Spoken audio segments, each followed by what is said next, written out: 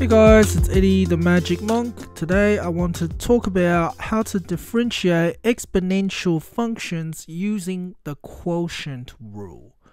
So let's just give you guys a function that you have to differentiate and make it some sort of fraction. So let's do x divided by e to the power of x. So how do we differentiate this? Well, if you guys remember, when we have a fraction in the form of y equals u divided by v, where u is equal to x and v is equal to e to the power of x, what we can do is we can simply use the quotient rule. Now the quotient rule states that when we want to differentiate this fraction, the answer is equal to v, so the bottom of the fraction, the denominator, times by u dash minus u times v dash divided by v squared. Divided by v squared. So that is the formula. So that means we're going to differentiate u and v separately. So u dash differentiate x gives you 1. Differentiate e to the power of x gives you e to the power of x again. So let's substitute them into the formula. So I have e to the power of x times 1 minus x times, because u is x, v dash is e to the power of x, divided by v squared. V squared is e to the power of x squared. Okay, so let's try and simplify all of that. So e to the power of x minus x times e to the power of x divided by e to the power of x times to the power of 2. So using one of the index laws, this then becomes x e to the power of x times 2, which is 2x. Okay, so now what we want to do is try and simplify it or factorize it. So you can see both of the terms at the top has e to the power of x in it. So let's put that at the front. E to the power of x bracket 1 minus x. And the bottom has e to the power of 2x. Now both of these terms have e as the base. So what you're going to do is you're going to get the bigger number, the term with the bigger power. So that's 2x. I'm going to minus x. So then it's going to be 1 minus x divided by e to the power of 2x minus x. So the bigger power minus the smaller power, and then this smaller term will disappear. So then it's equal to 1 minus x over e to the power of 2x minus x just becomes x.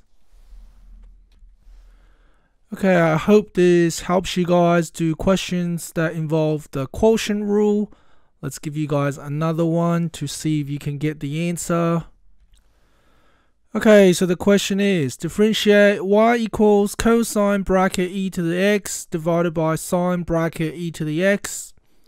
So again, we're going to let y equals u divided by v, where u is equal to the term at the top and v is equal to the term on the bottom. Okay, so now we're going to differentiate each one separately. So u equals, well, we're going to have to use the chain rule. So cosine differentiates into negative sine e to the x. And then we differentiate the inside, multiply by the derivative of the inside, which is e to the x. And v dash equals, sine differentiates into cosine, copy down the inside, times e to the x differentiates into e to the x. So derivative of the outside times by the derivative of the inside.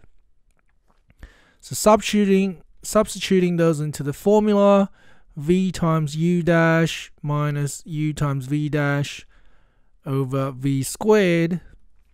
So v times u dash, that becomes sine bracket e to the power of x times u dash, so this whole thing here, times negative sine e to the x times e to the x minus, it was a very big answer, so minus probably won't fit. I'm going to cut and paste that, put it all the way down here so it fits a little bit better.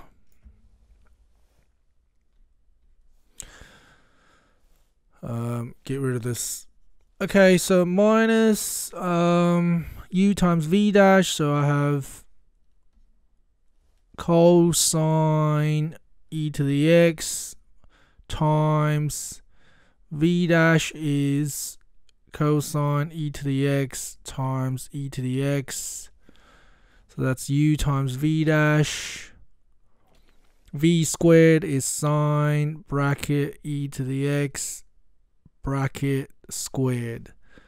Okay, so let's see if I can try and simplify that. So that's e to the power of x, negative sign at the front, and then there's sine squared e to the power of x, okay, because that's sine x times sine x, minus cosine, we got e to the power of x first, and then cosine squared e to the power of x,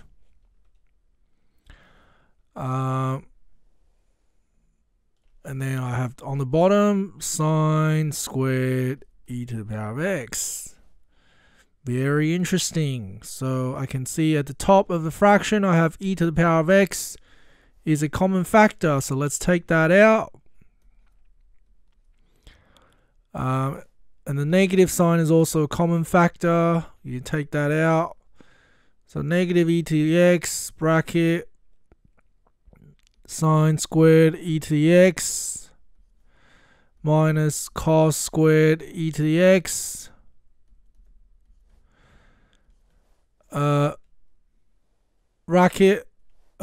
divided by sine squared e to the x. Now, I did one thing sort of incorrectly, and that is if I put the negative at the front, then inside this becomes a plus. Okay, because negative times positive gives you negative.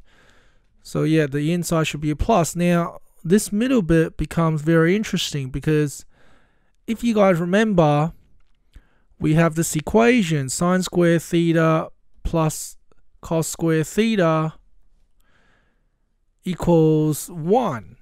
Okay, that was one of the trigonometric identities that we showed you before.